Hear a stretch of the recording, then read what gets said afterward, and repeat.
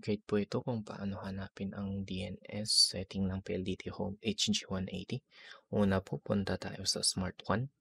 Link po meron sa descriptions. Ang para sa HG meron sa baba, ito po siya. Open niyo po itong first link para po ma-enable yung super user. Second po ito, para po sa login page. Copy-paste nyo na lang po to, username at password pag naka-default setting po kayo.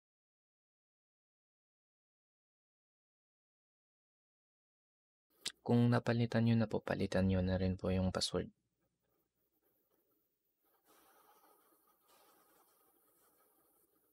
Tapos po login. Na po, punta tayo sa basic setup. LAN. IPv4 config.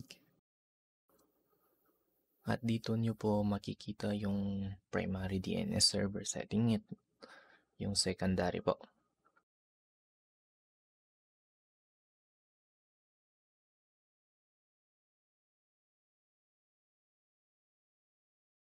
Kung pinapalitan nyo po to para sa Cloudflare filtering, palitan nyo din po tong secondary.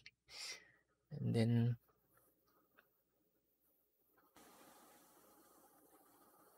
apply.